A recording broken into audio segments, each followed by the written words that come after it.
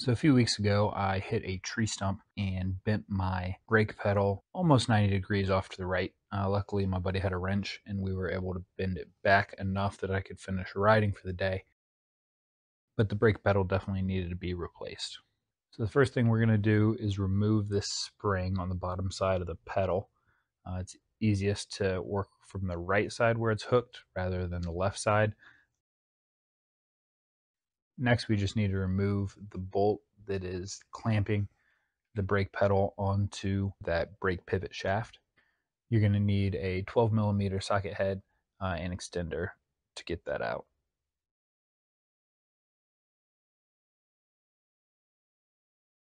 All right, up next we have a split pin that we have to remove. I'm trying to get the best video that I can, but my camera won't focus. So here's a picture of what that looks like. Just a pin that goes through and then is bent on either side up to keep that bolt in place.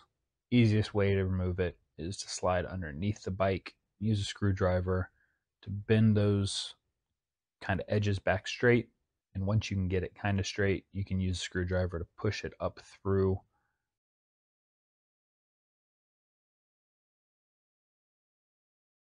And use a pair of needle nose pliers to just continue to push and eventually pluck it out.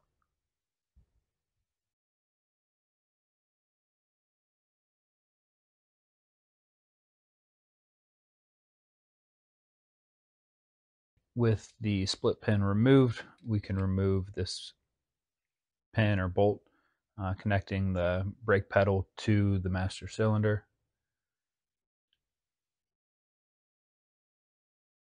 And you still don't have quite enough clearance or room, so rather than loosening up that hex nut, you can just bend it over. From here, everything is unattached, so I just took the soft part of my needle nose pliers and gave it a couple hits to knock it loose.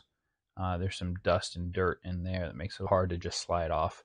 I also found that taking a flathead screwdriver in the little slot and kind of opening it up allowed me to get over that last set of teeth.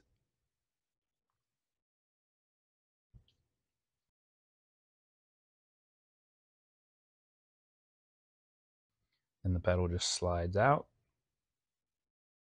There's that dust and debris. Just going to clean that out real quick. It'll make it easier to slide the new brake pedal in.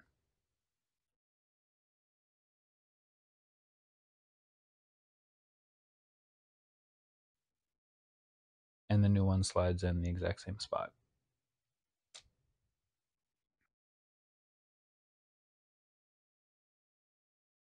You want to make sure that this brake rod didn't spin around on you, because once it's free it can, and that little flange is at the back rather than the front.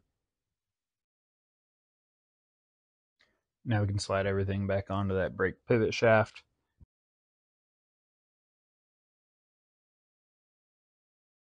And put this little bolt back in.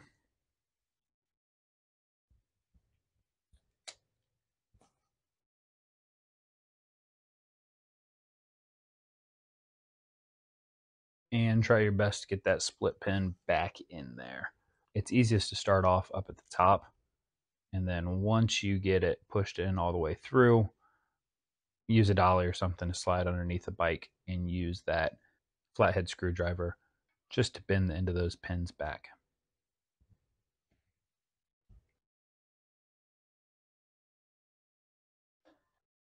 All right, then we'll need to put that final bolt back in. Again, that's a 12 millimeter socket.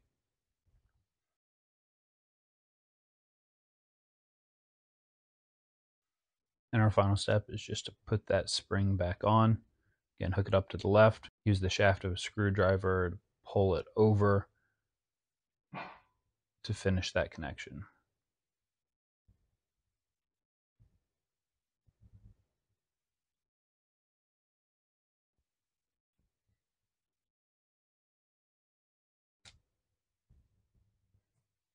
Make sure you pump the brakes a few times, just for good measure. And then if you want to adjust your pedal either up or down in reference to your foot pegs, just loosen the little hex nut in the bottom and then tighten the bolt It'll go up or down, which will either raise or lower that pedal, that brake pedal. Then tighten the bottom locking hex and you're all good.